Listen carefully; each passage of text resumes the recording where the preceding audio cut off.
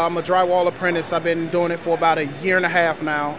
When I first came into the apprenticeship program, it was kind of difficult, and once you caught on, it was lovely. I've been enjoying it ever since. Good money, can't ask for much more. If you choose a career as a drywaller, you'll work with one of the most popular building materials used today. Drywall consists of a thin layer of gypsum between two layers of heavy paper.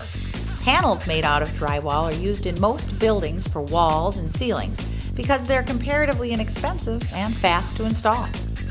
Drywall installers measure, cut, and fit these panels, and drywall finishers prepare them for painting.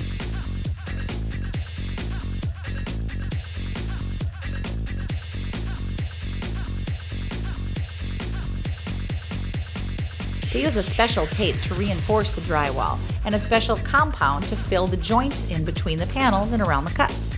This joint compound is also used to hide imperfections like nail and screw depressions.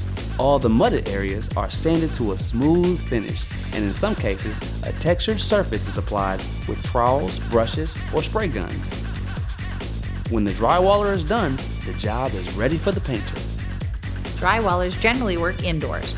They're on their feet a lot. Some even use stilts to tape and finish high reach areas. Need a good sense of balance.